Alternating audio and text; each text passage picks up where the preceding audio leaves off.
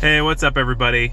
Just wanted to talk about all of the life and the day in the life of the software engineer videos out there. If anybody's watched any of these or watched mine, sometimes you'll see some pretty unrealistic things for junior developers, people spending a bunch of time playing games, or people spending a bunch of time, going to the gym and walk around, stuff like that. Yeah, there's some of that, but in reality, it's just like every other job. You have deadlines, you have coworkers.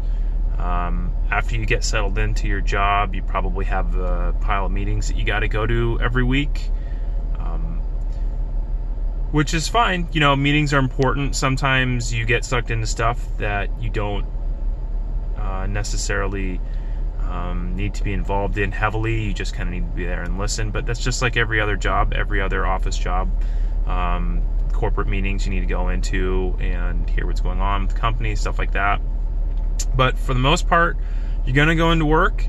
You're going to sit down. You're going to look through your emails, make sure that there isn't anything important that anybody needs for you. Check your Slack messages or whatever client you're using there, and then probably have some sort of ticket you're working on or project you're working on. Write some code.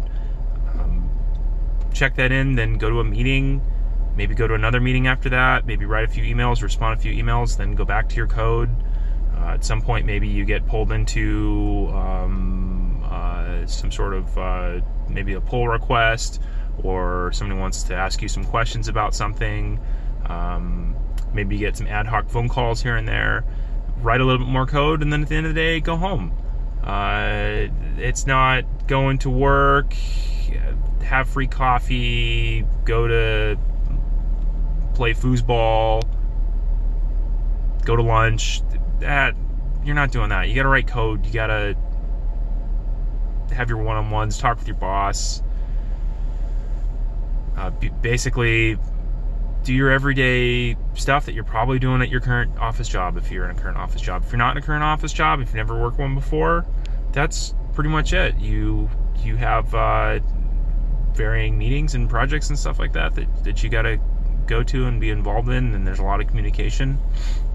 And this is for day in the life of software engineer, people that actually have to go to office. There's a lot of people that don't necessarily have to go into the office. They work remotely or something like that. But I don't know if there's a lot of junior positions like that. I suspect there's not.